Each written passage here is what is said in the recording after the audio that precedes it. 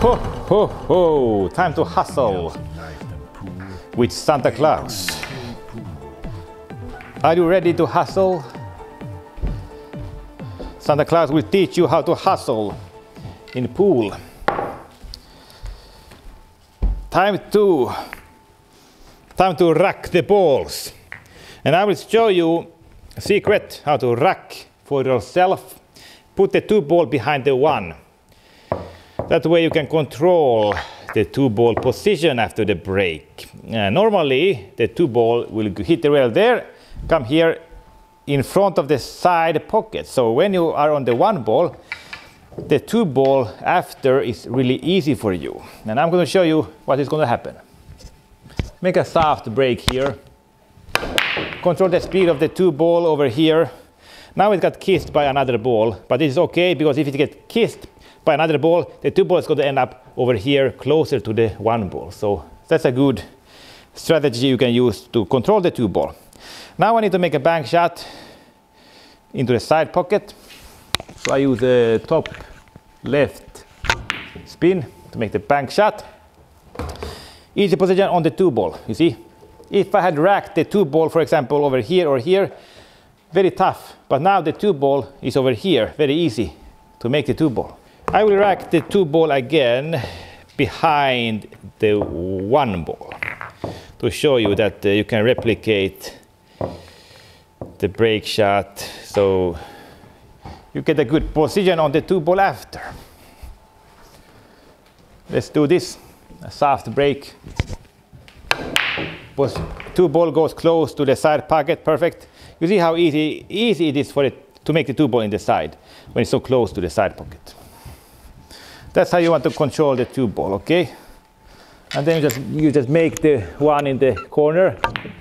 You have easy position on the 2 in the side, no problem. You don't need to control the cue ball into difficult places if the 2 ball is so close to the side pocket. It's like a cheat that you can do. If you hustle, you play against someone else, you bet maybe $1,000, then you say, yeah, we will rack for ourselves, okay? Firstly, maybe you want to, let's say he says, let's rack for me, okay? Then you rack really badly, and then you want to give him the idea that you rack for yourselves. That's the idea you want to give him. So then he tells you, you are racking so badly, I want to rack for myself, and you can rack for yourself. And then you are going to put the 2 ball behind the 1 ball, okay? And then you can control the break shot much easier. Let's do another rack here to control the 2 ball. And there you go, you see, 2 ball. Ooh, it got kissed by another ball, but you got the idea. 2 ball goes towards the side pocket. Let's see if I can make the first 1 ball really tough shot. Tough. Yep, there you go. And now if the 2 ball was close to the side pocket, it would be really easy to make the 2 ball. Okay, let's make another rack here. And if you are going to break from the other side, then you just put the 2 ball on this side instead. So it is the mirror.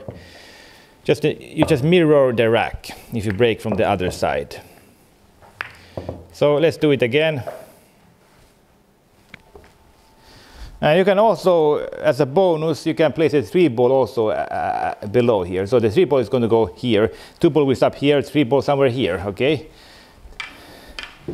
So you can plan the entire rack when you put the 2 ball, when you put the balls yourself in the rack. You see, 3 ball is over here, 2 ball is over here. Easy to go from the 2 ball to the 3 ball. So that is what you can plan in the break shot. Let's do it again. 2 ball behind the 1 ball. And also 3 ball here, yeah. And then you can also put maybe the 4 ball over here. The 8 ball you can put here, okay, at the back. It is uncontrollable. You can control everything else, but not the 8 ball. And you can actually just place the 8 ball below the 9 somewhere, so to keep the 9 and the 8 close to each other after the break shot. So I'm going to put the 8 ball here so you can see what will happen. 8 ball here just below the 9. And then let's break the balls. So 8 balls stops here, close to the 9 here, you see? Make another break shot. Okay, so the 2 ball and the 3 ball are behind the 1 ball. And I will show it again to you. There, 3 ball goes here, 2 ball is close to the 2 and 3 are close to each other, so it is easy to get to play position from the 2 to the 3. And now I was unlucky because the 4 was in the way of the 1 ball. So, but you can see the idea here that just from placing the balls, just the 2 and the 3 behind the 1 ball, they will be close to each other after the break shot to make it easier. And in the best case scenario, the 1 ball goes to the in the side pocket in the break shot, and the 2 ball will stop here, and the cue ball will stop here. And then the 3 ball is close to the 2, so you are going to get a good, easy run out after the break shot. You see here, 2 ball goes to the close to the center of the table, 3 ball is over here, cue ball close to the 1 ball, almost that you got good position and could have ended the rack by making the 1 here in the side, make the 1 in the corner, make a stop shot here. You see, you can make a stop shot on the 2 just because the 3 is so close. You don't need to travel with the cue ball that much. So that's the benefit of racking the balls that way, with the 1, 2 and 3 together in the rack. 1, 2 and 3. That's all you need to think about in the rack. You can of course also control the other balls, but it's going to be much tougher, and it is different on every table where the balls will go. So that is what you want to experiment with. And I'm going to show it again. There you go. You see, position play on the 1 ball.